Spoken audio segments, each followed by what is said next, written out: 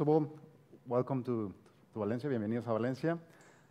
This presentation is going to be in English, so I will try to do my best. I know that this is the last day of the conference, so I know most of us are very tired. So I will try to make as much interactive as possible. So the title for this presentation is Removing Language Barriers for Spanish Speakers, Professionals, but the topic applies for any particular language. So I'm going to, in this presentation, I'm going to show what we have been done in multiple areas or efforts that we have it. So coming from a place, from a country where English is not the first language, I know that it's tough for some professionals, especially for students, to start like participating and interacting in all the technologies. So what we have been trying to do is create material, helping all of them, try to provide Kubernetes community days, meetups, all these things in order to help them to be part of this movement.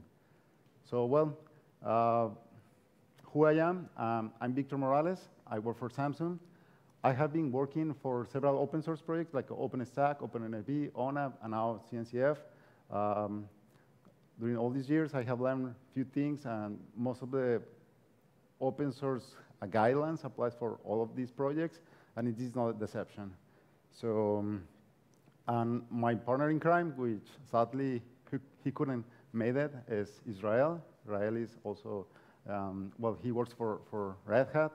All his information is here, so he's very approachable, and you can ping him in all the possible ways. I know that he would be happy to answer questions and try to help all of this.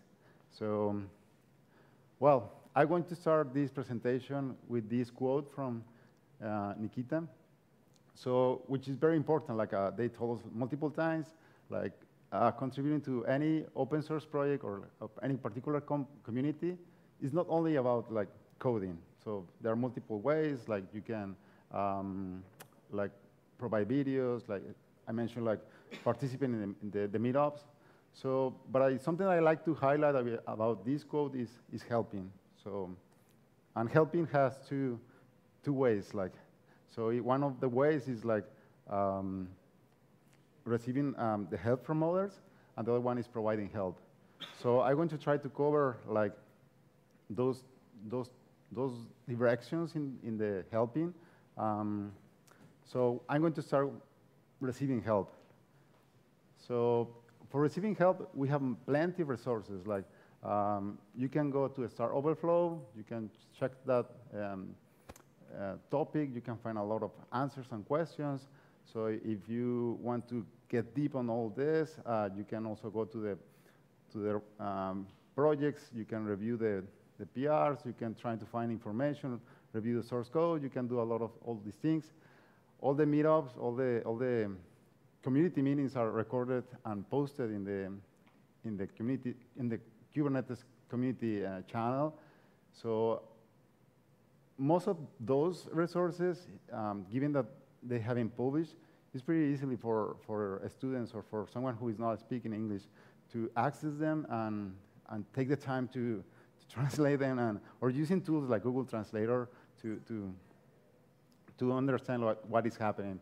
So another one's like Slack or participating in the community, like attending the meetings. It's a little bit tough because yeah, you need that level of interaction.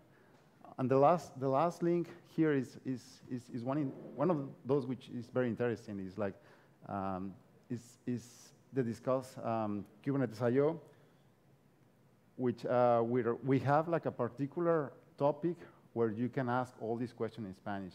In plain Spanish, you can ask them, I have this particular question regarding how to set up Kubernetes, or like if I can use this setup, or using, I don't know, pod limits, things like that. So the idea is, the idea that I'm trying to say here, like, so there is plenty of materials, and also it's in Spanish. So I mentioned before, like Slack. So at least in Slack in Kubernetes, we have these two channels. So where our Spanish speakers, like answering questions, and you can reach all of them and ask any question. You don't have to be, you don't have to explain all these questions in English. So someone is going to answer. Obviously, this is an open source project, so all the people who are there like are volunteers. So just be patient about that. So, okay, but now that's one of the things that we are receiving help from others. So, but the most important thing is, like, as I mentioned before, this community is on top of contributors, helping people are helping others to participate and respond in answers. So what I'm going to dig now is in the process to contribute. So it's returning back what we have received. So what we use mostly in our presentation is trying to explain how the Kubernetes working from top to bottom. So we start like with these different groups. So basically we have the 6, which are the special interest groups. So basically there are multiple organizations working in a common project to a specific topic. So, and we have the working groups, which are more like a group of discussions. So for example, in my case, I participate in the CNF working group, where basically we discuss things like what are the best practices for defining network functions, something very interesting for telcos. And also we have the user groups, which are like the place where like the topics that doesn't fit on any of the previous ones. Most of them are like treating it that way, in the public way, and the communities, where the communities is more like a closed groups where like they discuss more sensitive topics, which require a little bit the discussion of the topic. So just to give an example or a picture of the different 6 working groups that we have it, this is just a sample of all of them. And those are like in different categories, like you can navigate or like take a look. So, but there is a plenty of them. I mean, this is just one sample of those things. So, as you can see, like the SIG docs is over there. So basically, they are focusing generate documentation, and the team which is part of the translation belongs to that SIG. So now that we know the different areas where we can participate and we can contribute, so it's important to mention that there is like a contributor ladder. So obviously you can as I mentioned before, so you can generate videos, or you can participate in the meetups, so you can be a speaker, all of these things, and all of this participation doesn't require to sign something. But if you want to grow in your involvement in the open source, so there are different stages where you can start. Like, for example, if you submit your patch, so you need to become a member. So eventually, if you participate more and more, you can start becoming reviewer, approver. So the idea is to encourage anyone just to not staying there like a spectator, like going and taking more responsibilities in that particular area. So, well, how can you start? Like, okay, I know that there's a different SIGs, and my expertise maybe is in network or in documentation. So what is next? What I have to do? So the first recommendation is just being a spectator, like just trying to understand, attend the meetings, maybe just ask few questions, just try to be there. Like, I mean, it's not expecting, just investing your time, just trying to understand what is happening. So, and probably this is something that is very intimidating, but it is not. This community is very welcome. So I provide a few resources. I mean, in this case, it's the list of the SIGs. If you want to code, there are multiple libraries of Kubernetes, so there's a way to participate. And the interesting of this slide is mainly that the last one, which described about the non-code contributions, so which is one that I was mentioning before, like documentation. So there is also material, like especially the contribution experience SIG, which is, has been developed a lot of information about the process and all the best practices and the steps that you have to follow. There are videos regarding that. But one other important thing is like mentorship. So if you, and probably it is something that as a Latin Americans, maybe we don't have like a culture, part of the culture that there is a mentorship program that you can access to them, you can raise your hand and you can ask for that to participate in this. So if you know about this, it's totally free, and I mean, it doesn't require too much to be there. So what else? Again, I mean, we're still in the discovery phase. Like, so in this phase, what is the recommendation? Going in the issues, try to look for something like with that particular labels. So for example, help is needed or first issue. So most of the time, like maintainers are trying to require help. So they try to catalog some of the issues with those particular labels in order to be easier for newbies to participate and to contribute. And also it's a good source for mentors to help mentees to address all these questions. So if you are shy, like, and you don't want to have a mentor or for any case, so that's another way that you have to do it. And read the docs. So we have docs. So there is a lot of documentation. So don't be shy. Take your time, read the documentation. They haven't spent a lot of time producing all this documentation. So, and the positive thing, I mean, if you discover that something is missing, maybe it's time to propose a change or submit like a particular topic, and documentation is a great way to start. And now, regarding the different languages, okay, well, we have the documentation. We are, in this particular case, we are talking about how to translate things from English to different languages. So in the particular case for the Kubernetes documentation, there is like from the Slack perspective, we have a lot of channels. So in this case, we are the second one, the Kubernetes Docs X. So, and mainly the idea of this particular group is to try to translate the previous documentation that I mentioned in Spanish. So we need a lot of people.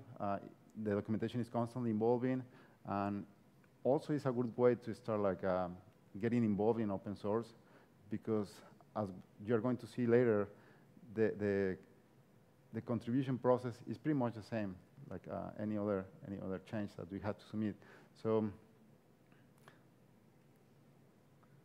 well, this is also another few links that we have it. So we have PRs, we have a Slack channel, and so basically this is more like a call for action to participate in all of these things. So there are 4 things that you have to keep in mind when you are going to try to participate in the translation. So the first one is very obviously because you have to sign the CLI. So the CLI, there are basically 2 types. You have to sign as an individual or as a part of a corporation. So don't feel overwhelmed. It's just part of the process. It's nothing that protecting the source code. You can read all the CLI. It's just one step. The process is quite simple. So the other thing is like, especially in the Kubernetes in the Kubernetes documentation website, you require to, at least to understand a little bit Hugo, sorry. Hugo is the platform that is used to generate the HTML. So the documentation is written in Markdown. So Hugo is like the tool that we are using to deploy the website. So this is just to know in the tooling. It's not mandatory to know Hugo or to deploy it or to use it, but it's good to have it. It's good to have it, at least that idea. Obviously, a little bit understanding about Git and GitHub, so it's very well to have it. And you will require to have at least a GitHub account, so without all of this is not possible. And the other tool that I want to also mention is Netlify. It's not important that you know or to understand what is happening, but it's good to know that it is used during the process, and you're going to see the impact that has in all this contribution. So, well, let's go through the steps to contribute to the documentation. So the first thing that you have to do, as in most of the GitHub projects, so you have to do a fork. So what a fork means is just basically creating a copy from the main project into your own account. So in this case, what we are going to fork is like the Kubernetes website. So we're creating a copy in our own account. And this diagram is showing like the workflow that most of us, or maybe you haven't seen before. So basically, what you have to do, you have to clone your changes in your local computer. So in this case, a website, you clone it locally. So you start working the translation. I mean, it doesn't care if you start like using translation tools, as long as you read it and you make sure that everything is covered. So you have to create a branch locally, submit or create your commit and your own branch, push your branch in your fork or copy of the project, and from there you have to do a pull request. So usually that's the workflow that you have to do. What we have created is we have created an issue in order to avoid two people working the same concept or the same page. So that's the way that we used to coordinate efforts. So before doing all these things, I encourage you to raise your hand and say, well, I want to work in this particular volumes or in storage on any particular topic. In that way, we are going to make sure that no one is translating exactly the same website. So after you made the pull request, feedback is started, especially for reviewers. So any feedback that you receive, you have to like going through the same process. So maybe create a new commit in your copy, submit to your own account. As long as you keep the PR open, all these changes are going to be reflected. So don't frustrate, because we're humans. We take time to review the things, and obviously everybody has their own priorities and schedule. So don't rush and don't try to push reviewers to push your change to main.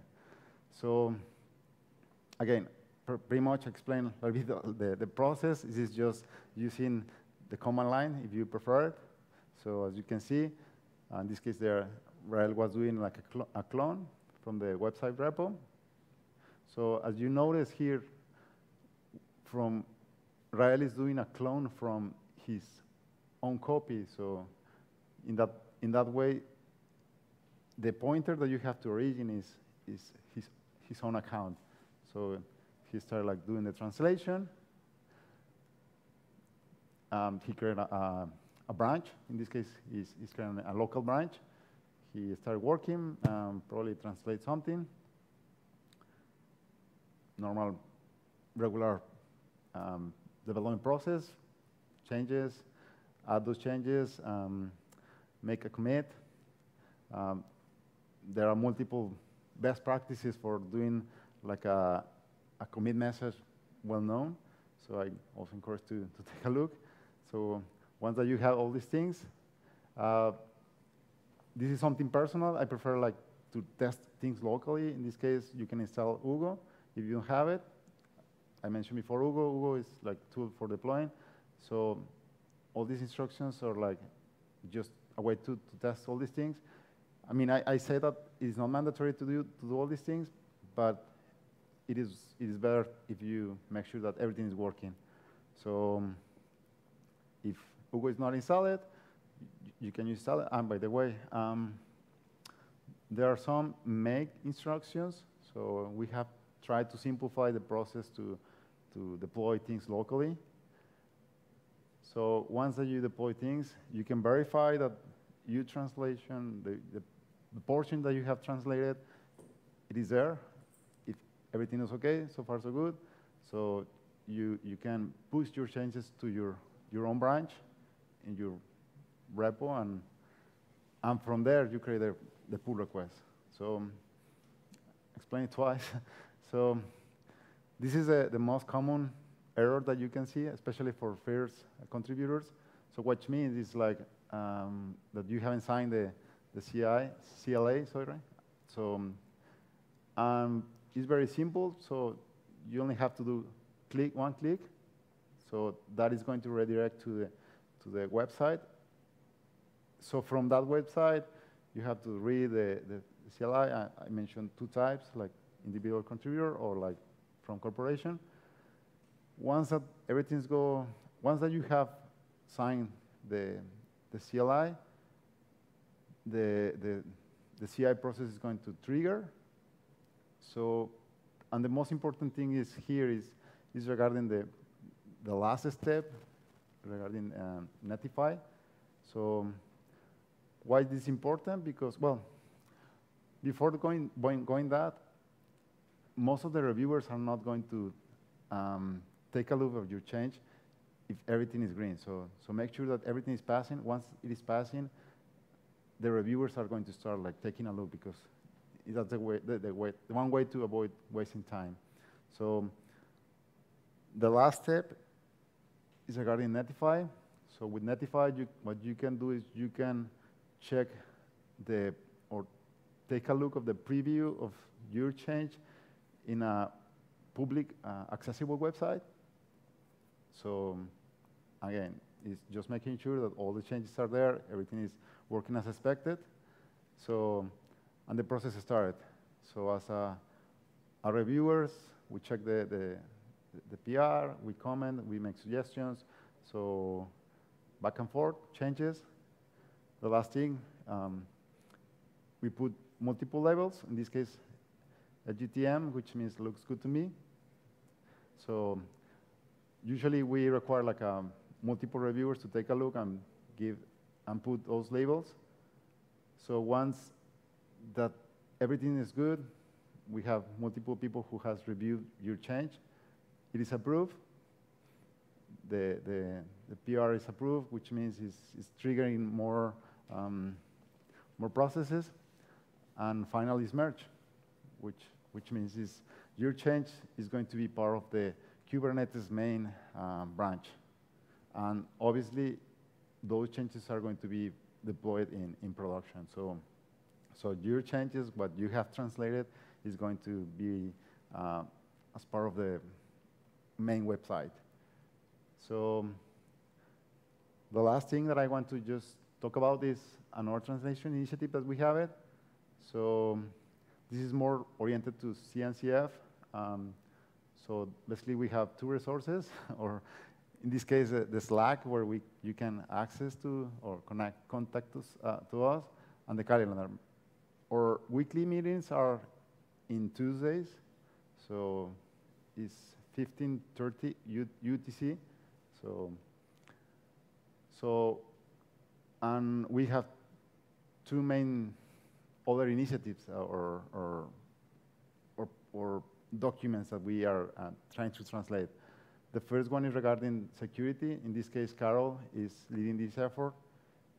She is proposing, and this is not following the previous process. This is mainly a Google Docs web document where people are putting the translation and saying all these things. And the other one is a recent one.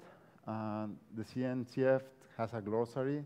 So, and in this glossary, basically we have multiple terms where we try to explain with a single words the several concepts like DevOps or containers or things like that. So this is also a good project or a good way to start like contributing and participating in the translation. So you also provide the links for this in case that you want to contribute. Any contribution is welcome. So, and I guess all of this is done. So thanks. So.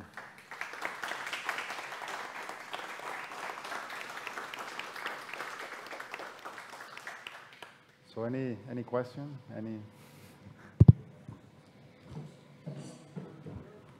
So is Jargon too?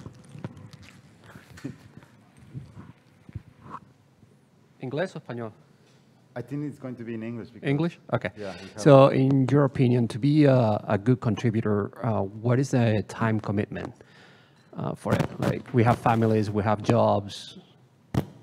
Well, yeah, it's kind of tricky question. So probably my suggestion is make sure that whatever that is your cadence or your piece, you can keep it. Because I noticed that, you know, a lot of energy, people try to contribute. The first few weeks, they're very happy with the contribution. But this is like this is not a race, this is a marathon. So find that cadence that you have it, like maybe pick one day, maybe Fridays, Mondays, whatever that works for you, and just book that particular day. So the important thing here is like, because you have to demonstrate your commitment. So no one in any open source community wants to see someone who throws the source code and leave it. Even if the code is amazing, so what they want to see is commitment. So because if something is broken, who is going to fix it? So so that's probably my recommendation. Just choose whatever that works for you. Thinking about like a roadmap from 2 years or something like that. So. So you would think like two hours a week, one full day a week? Yeah, probably. Maybe 1 or 2 hours per day, you can start with that one. So as long as you can see, maybe you can increase the time and say, well, maybe I can spend more time on this. So, and also the idea of documentation is, as I said before, like this is a very low entry level. So this opens the opportunity for like, once that you manage all these things, like starting contributing to the client or like the different components are going to be very easy because at least you manage the basics. Thank you. Someone else? So, of course, I encourage you to join to the channel, participate in this, and try to at least work together as a community. We struggle with trying to find volunteers. So it's always like a welcome to have extra hands on this. And I will be around like for any other thing. So thank you.